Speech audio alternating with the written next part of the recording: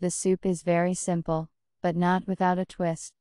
It consists in the fact that we will cook the broth from meatballs and bones. This option saves a lot of time. Interested? Then see the recipe. Make small meatballs from minced meat. Bring the water to a boil in a saucepan. Dip the meatballs and bone into it, and boil for 5-7 minutes. Then drain the broth, and pour cold water over it. Now cook until the meat is ready. This operation will make our soup cleaner and tastier. Rinse the millet well, and add it to the broth. It should cook for at least half an hour. Add diced potatoes. Lightly fry the chopped onions and carrots and also send them to the soup. Cook until tender. At the end, salt, spices and bay leaf.